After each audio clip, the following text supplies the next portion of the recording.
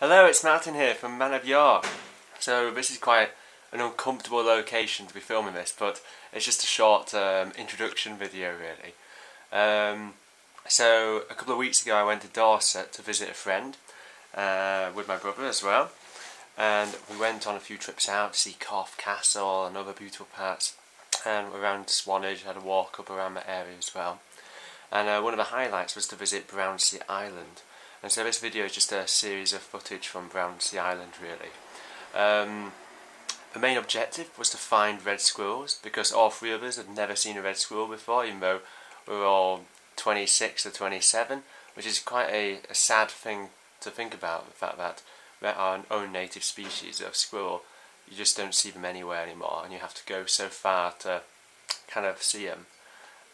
Brownsea Island has red squirrels on it because it is an island, and so it's almost like a Donald Trump thing, that, isn't it? It's an island, and all the grey squirrels that have invaded kind of a country and took over the habitats of the reds weren't able to get across, and so it's this one little pocket where they thrive, you see.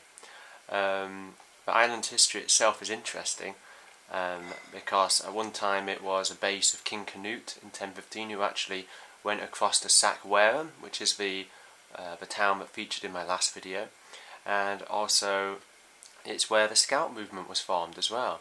So there's a man called Baden-Powell who founded the Boy Scouts, and he would teach them all kind of bushcraft skills and camping skills, and then get them round a campfire and tell them all about his experiences in colonial Africa and things, which sounds to me like a real kind of self-indulgent pastime, but also really cool. And I was in the Scouts myself, of course, but it probably wasn't as awesome as when Baden-Powell was doing it, because my Scout leader probably wasn't that inspirational. He was just a fat guy called Tim who lived with his mum and got us to play football and do eating competitions, so I didn't really learn anything at Scouts. But that's probably a sign of the times. But yeah, the footage is really nice, so I hope you enjoy it. There's a little bit of wind noise, I do apologise for that, and hopefully one day I'll be able to get a better technology. At the moment I'm sat in this little cramped corner because I'm in Rachel's room in Yorke, and I'm just currently packing for my Sky holiday with her, so that should be good, and there should be footage of that coming up as well. I was thinking of maybe doing like a sort of a half vlog kind of thing, fingers crossed.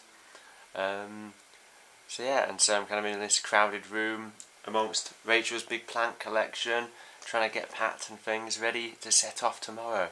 So look out for that. If a video is posted next week in advance, that's actually a video from last year's holiday about the Isle of Mull, so that's what will be coming up next week. So I'm going to try to crack those out so I can get on with the Sky videos, hopefully.